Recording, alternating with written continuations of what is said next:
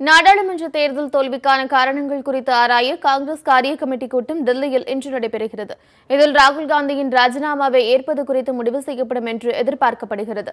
நாடாளுமன்ற தேர்தலில் காங்கிரஸ் கட்சி படுதோல்வியை சந்தித்துள்ளது. கடந்த நாடாளுமன்ற தேர்தலில் 44 இடங்களில் வெற்றி பெற்ற காங்கிரஸ் கட்சி தற்போது 8 இடங்கள் அதிகரித்து 52 தொகுதிகளில் மட்டுமே வெற்றி பெற்றுள்ளது.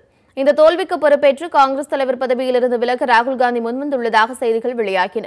மேலும் தனது பதவி விலகல் குறித்து காரிய கமிட்டியை முடிவு செய்யும் என்று ராகுல் காந்தி தெரிவித்திருந்தார். இந்நிலையில் காங்கிரஸ் காரிய கமிட்டி கூட்டம் டெல்லியில் இன்று காலை 11 மணிக்கு நடைபெறுகிறது.